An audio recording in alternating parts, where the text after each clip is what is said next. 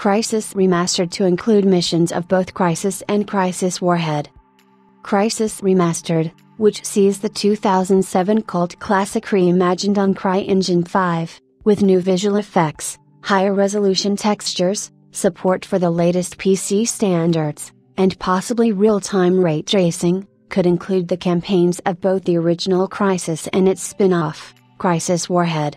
This could follow the original campaign where you play as the protagonist Nomad, as well as Warhead's more action-packed mission where you play Psycho, Nomad's eccentric squad mate.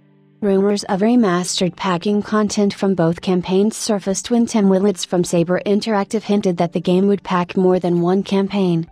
Saber Interactive is co-developing Crysis Remastered with Crytek,